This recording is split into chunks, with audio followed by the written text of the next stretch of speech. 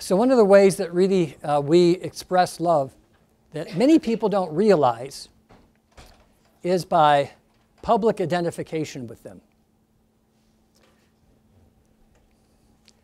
When there's someone that you love, it's really easy to be able to say, you know, that is my son, that is my daughter, that is my wife, that is my husband. And those words are very powerful. Really, divorce is terrible, and it is a rejection, but there's a rejection greater than divorce. And that's when a mother or father rejects their son or daughter.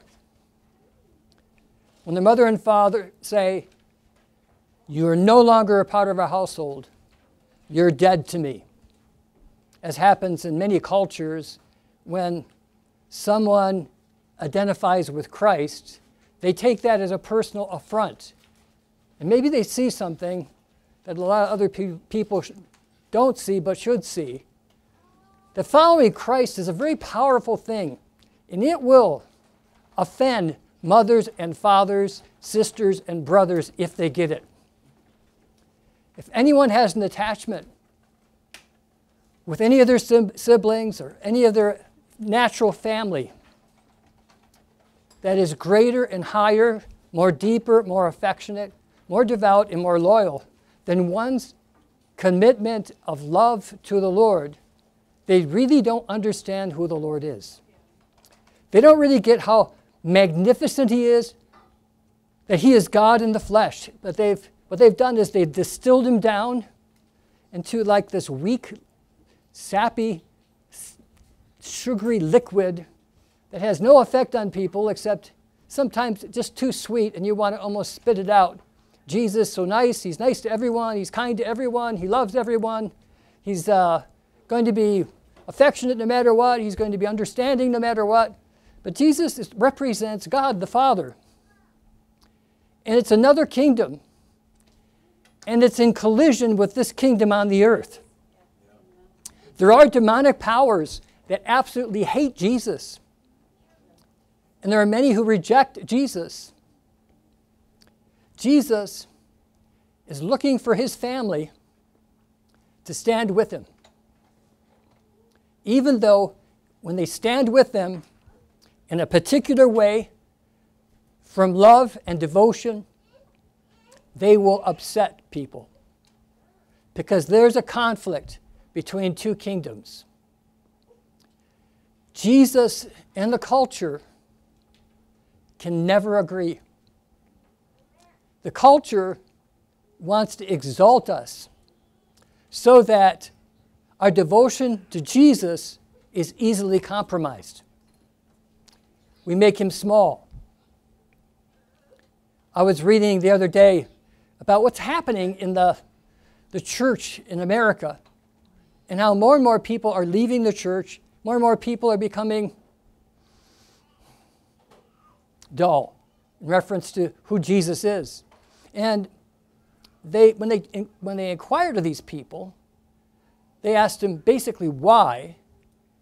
And it wasn't that they didn't like Jesus anymore. They just didn't have time. They had no time. They said they're very busy. So you have two spouses working. You have many activities with the young people. And they're consumed in the day-to-day. And to go to church is like, why? Am I really getting all that much from it? What's the point? But we are people who say, from the position of the Son whom we represent, we say, you have the time. In fact, the time that you have is for a reckoning of who Jesus is and who you are before Him. You have, in fact, that is why you have time to begin with. You have to confront the Creator of time. And you have to understand who He is. And you have to be able to make a decision that looks like you get it. But many times people think I don't know if I really want to talk about my relationship with Jesus with other people because they don't seem all that interested. Or I'm afraid that they might be all upset. I don't want to make them upset. When I grew up, my parents were really firm. They said, don't talk to anybody about religion or politics because it might upset them. It's very rude to do so. Of course, the reality is it's very cold not to talk about Jesus because Jesus loves every single person. He loves me, he loves you intensely. When he was on the cross, and he only went to the cross for us, he said, Father, why have you forsaken me? The clouds grew dark. There was an eclipse. He cried out with a loud voice. He had become a sin offering. He himself, in a mystery, had become sin for our sake. Jesus didn't literally go to hell and experience hell the way we'd understand it, but he did experience hell on the cross. Total and complete absence from the loving embrace of God. And he did that because of the love of God. He did that because of the love of us. He sacrificed himself because it wasn't optional. It was absolutely necessary. It was absolutely necessary to rescue us from hell, from the consequence of sin. And he wanted us to know that he loves us. Even though we have rejected him, he loves us. God demonstrates his love in that while we were yet sinners, Christ died for us. What loyalty he has, what deep love and affection he has for us. So that in John it talks about all those who would receive them, receive the power, the authority to become children of God. We've been adopted by the one who created. So we're created and then recreated because of the love of God in Christ. You know, this is a message that everyone needs to hear. There needs to be a testimony of who he is. And you know, a lot of people love to worship, and I'm one of them. But when we think of worship, we think of singing and we think of praying, but we don't think of offering, usually not so much. But the Lord is inviting us to be just like the Son who loved the Father to the point where he actually had to experience great difficulty, where he had to experience suffering for the sake of love. That was worship, and that's our worship. We are called to worship, to be an offering to God. And what that means is, Lord, I'm going to identify with you. I'm going to say clearly and loudly, if I don't say it by words, I'm going to say it by a testimony. I love you. I know you love me. I am your son. You are my father. I am a part of your family. You've invited me into your family. You affirm me as a son or as a daughter. I am going to affirm you. I'm going to affirm you at great expense. Not just financially, there's a part to that. Not just time, again, that would be a part of that. But I'm going to give up my ego. I'm not going to care what people think about me. I'm going to be so possessed by your love, and you have given me this love, that I really don't care if people respect me, understand me, pat me on the back. I don't care if at times they're mad at me. And again, we're not trying to be affronting when we talk to others about the Lord, but there is a dimension where we're saying, without the Lord, you are lost. It's not like, you know, the Lord would really help your life out. You'd be a lot more happier. You'd have a better family. You know, you'd be more patient with your children. Accept Jesus so that you can be a nicer person.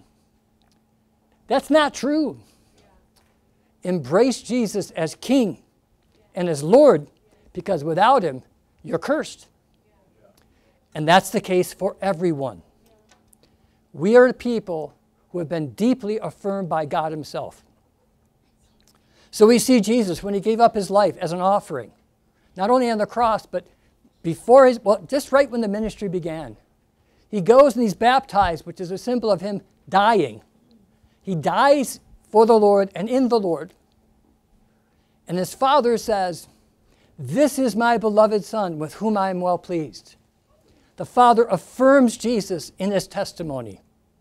Now we know the Father always loved Jesus, but you know there's a way when you give testimony. There's a way where you're able to experience the pleasure of God in a way that you cannot when you do not give testimony.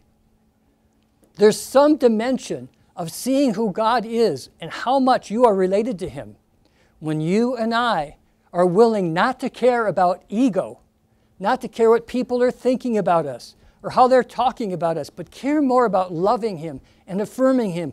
We will not reject him. In the scripture reading that we read today, it says that if you deny me, I have to deny you. And the reason is because those people who know me would never deny me. They would know who I am. And they would want to talk to others about who I am. These are the people who know my love. These are the people who love me. And you say, "I am yours, Lord." And that's our call.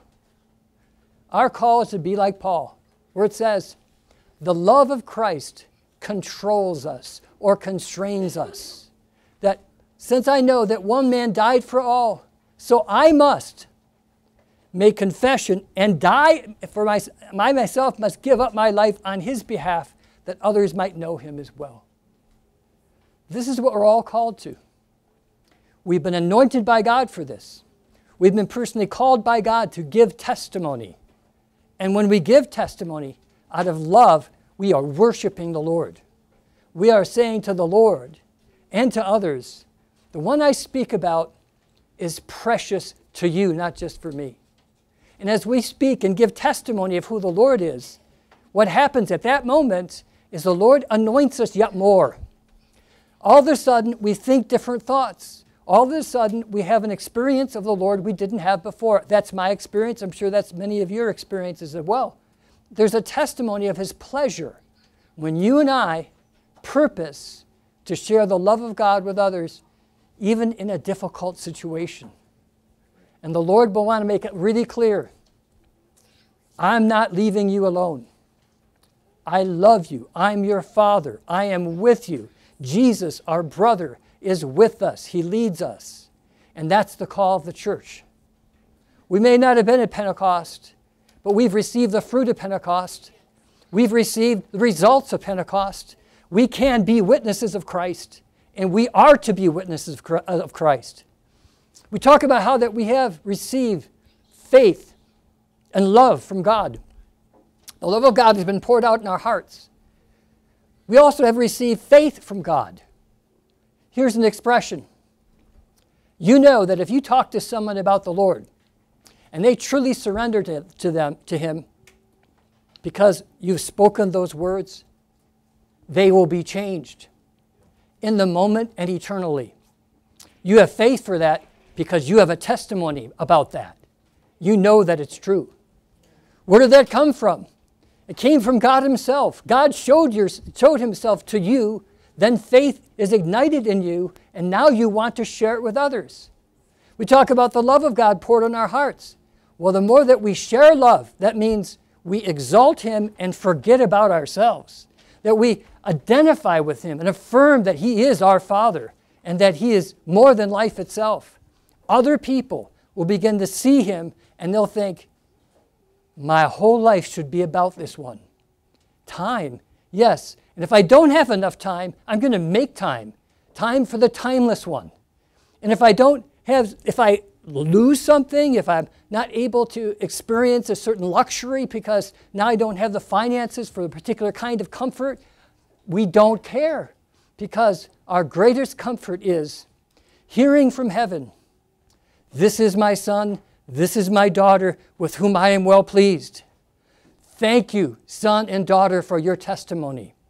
I will never leave or forsake you, and I will testify before the angels and through you to others that you are mine and that you are precious and that everyone you speak to, I have created and I love them. Thank you for being a witness and testimony for walking in the power of the Holy Spirit, for allowing that love I poured out in your heart to pour through your lips. Thank you, my son and my daughter, for understanding what life is all about, and that you give yourself to compassion, and that you care about others, just as my son did, just as others have done throughout the life of the church. You now are the testimony. And I'm saying to you, my sons and daughters, I am willing and working to my good pleasure in you.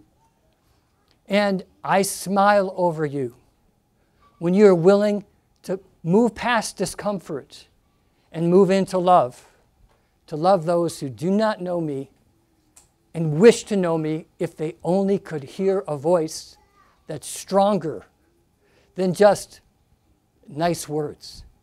A voice that comes from a testimony of a changed life and one who has been affirmed by God himself. Amen.